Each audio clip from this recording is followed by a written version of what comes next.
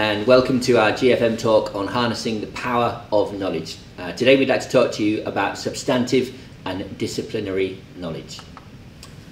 So, our curriculums and lessons should be covering substantive and disciplinary knowledge so that our learners can know more, remember more and learn more.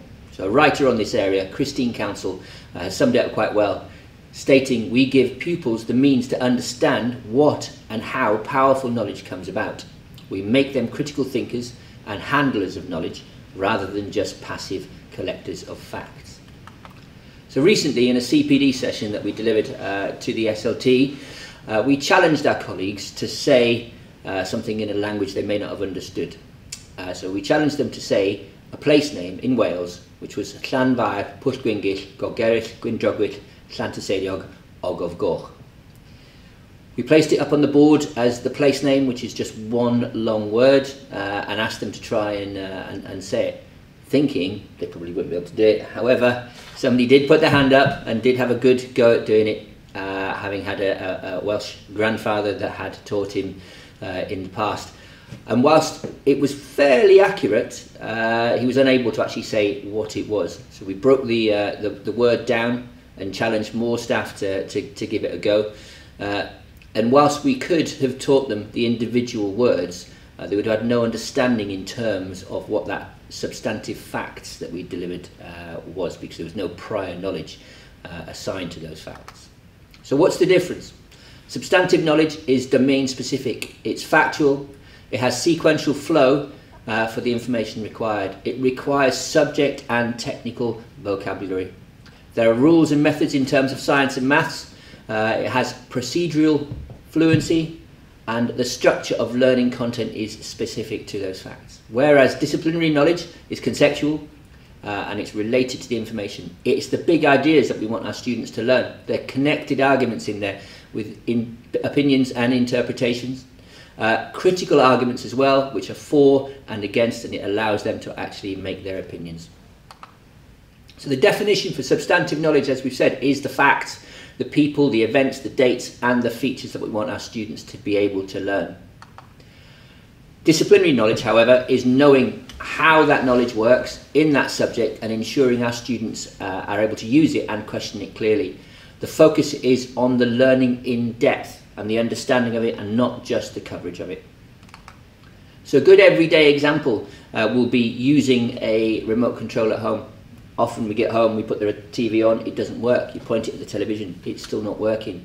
You give it a bang, it's still not working. You give it a clean, try it again, it's still not working. We've gone through various independent variables. By that point you're thinking, the batteries might be a bit tired, so you're going to turn them over, take them out.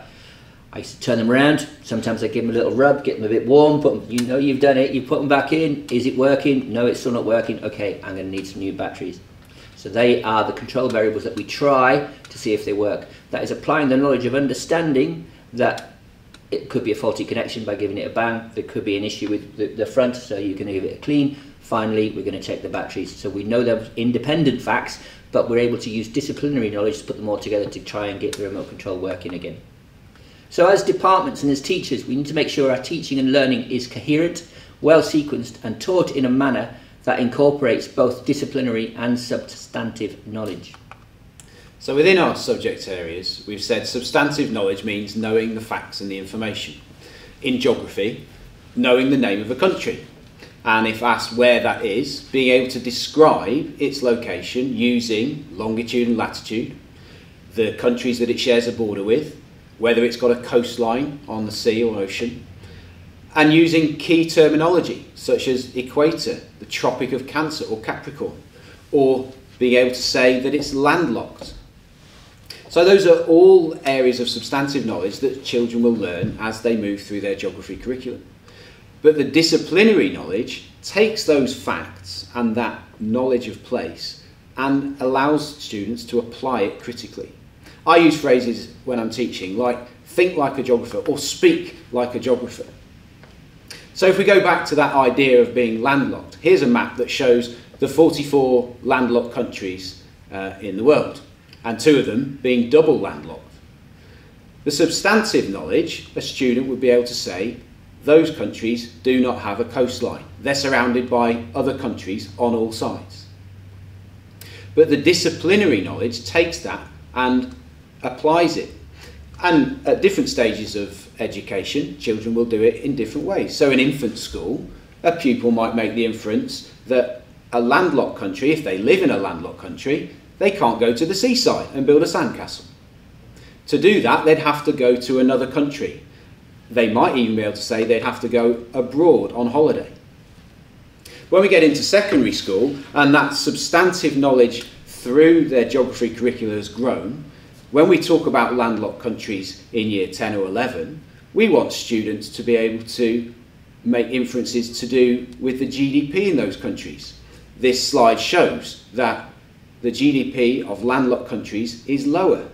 And we want children to be able to understand and explain why that is. They understand that being landlocked doesn't just mean you can't go to the seaside, but you're missing out on ocean trading routes. To trade with another country, they're going to have to go through another and pay tariffs and export and import duty.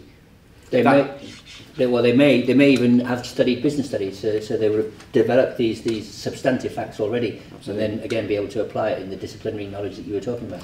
Absolutely, and it just shows just the phenomenal amount of substantive knowledge that these students are going to need to have from other subjects in order to be able to apply it correctly. Substantive knowledge of trade, tariff, import, export, GDP, and all of those terminology that they're not using in other parts of life.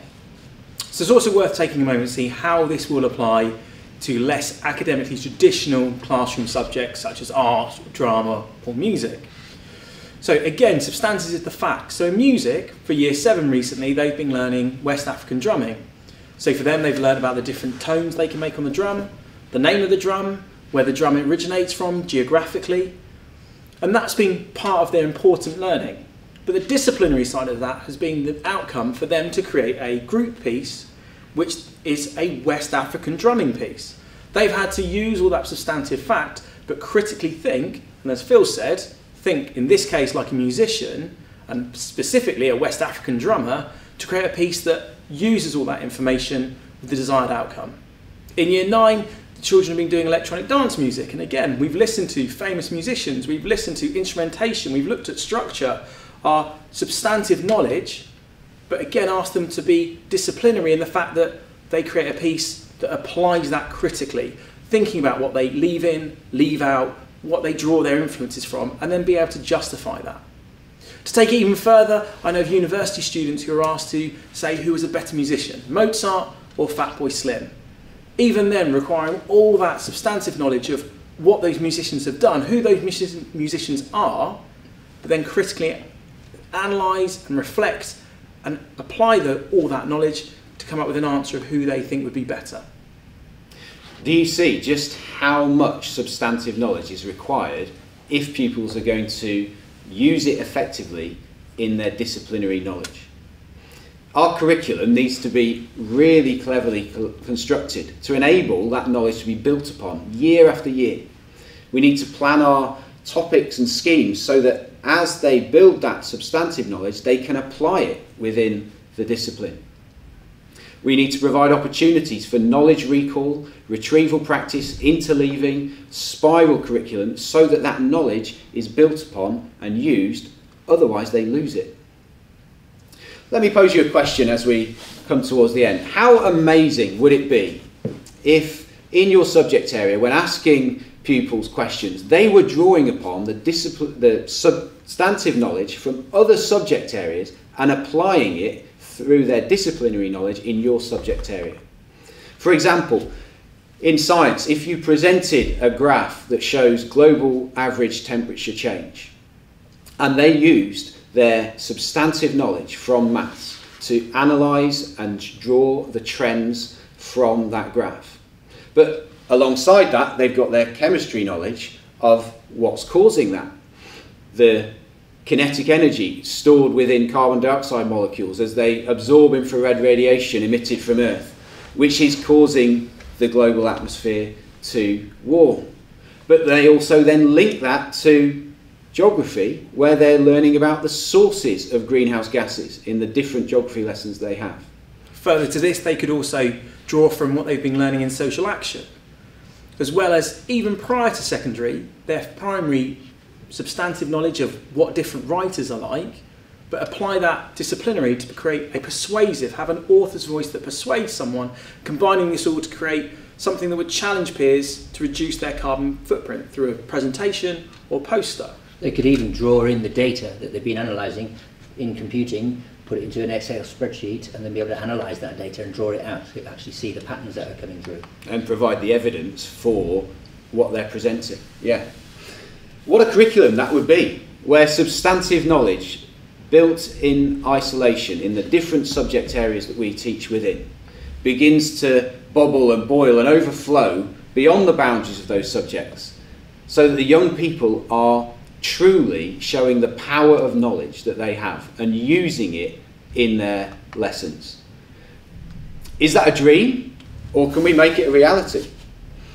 If we grasp an understanding of substantive and disciplinary knowledge, if our curricula are shaped by this and cleverly constructed to build steadily that substantive knowledge year upon year in such a way that cross-curricular links can both be embedded and occur spontaneously, we'll have a really exciting, transforming curriculum that enables our pupils and colleagues to really enjoy learning and have powerful knowledge.